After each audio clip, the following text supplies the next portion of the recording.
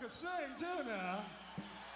Oh, let's go back a little. Hello everyone, my name is Miss Mandigo. I'm a student support counselor at Duncanville High School. I'm here to give you 3 tips on how to focus on positivity so that you can remain in a joyful state. Number 1 is everybody get up and get moving.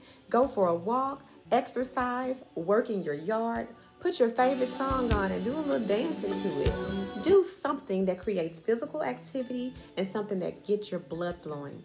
Once you do this, your brain will not have time to focus on negativity. Number two is connect with someone who makes you laugh. Someone you can be yourself with, someone who puts you in a good mental place. You can talk about the good old times. You can talk about something positive that's going on. This way you won't really have time to focus on what's overwhelming you.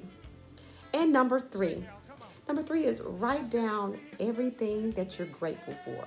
Write down everything positive that's going on. Write down all of your blessings. What's going well in your life? Write those things down. Also, write down those things you have to look forward to. This reflection puts you in a better mental place, and it also creates hope. So for more information, please visit our website. Thank you.